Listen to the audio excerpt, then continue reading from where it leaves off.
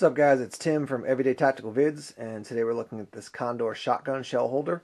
I'll do a brief overview here and then you can actually see it out on the range what it looks like in use. Just a couple details here. As far as attaching it, you got your straps on the back and your molly webbing.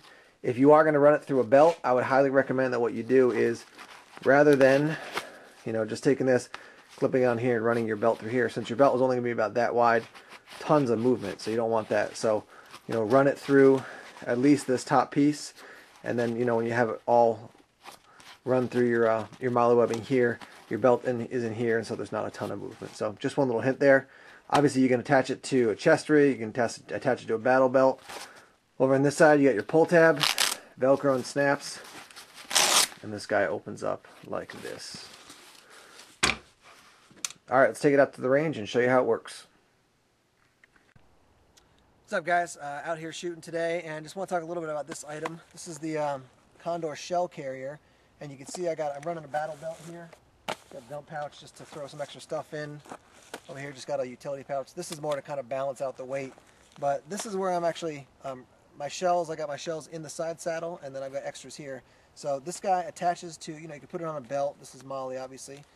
It's got snaps and Velcro here, and then Velcro on the side. And you drop it down, and as you can see, 4 across times 1, 2, 3, 4, 5, 6. So you're carrying 24 shells. This is all Remington. I think this is for dove shooting, and then I got some slugs here. It's good for shooting. Definitely easy to reload it. As far as when you're shooting, you say you're going through 4 or 5 rounds, and you're like, okay, next guy's going to shoot. Pop these out, put them in. A couple things is that it's certainly not, I wouldn't say it's super tactical, because they're so tight to get your fingers in and then get the next one out. Sometimes it's a little bit of a challenge. And the other thing is that actually getting the shells back in, it just took me a little while to do that because they are so snug. So advantage, lots of shells on you. Going to be easy to take them out, get them in pretty quickly. Disadvantage is the loading factor, and it does hang a little bit low for me. If I cut this off maybe with just 8 or 12 shells, probably a little bit better. This bouncing thing it kind of annoys me a little bit here. So anyhow, cool item.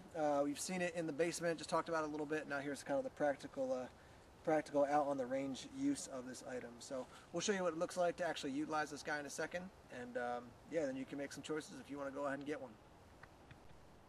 Alright, so what we're going to do is take a look at the range out here. You can see got some old used saw blades that we've been shooting at, so you can definitely hear the ping when you actually hit them. Alright, so here we go. We'll do, I got one in the chamber, we'll shoot, clear it, and then we'll do another one in, shoot, clear it, another one in, and then we'll shoot that 3rd time. Actually,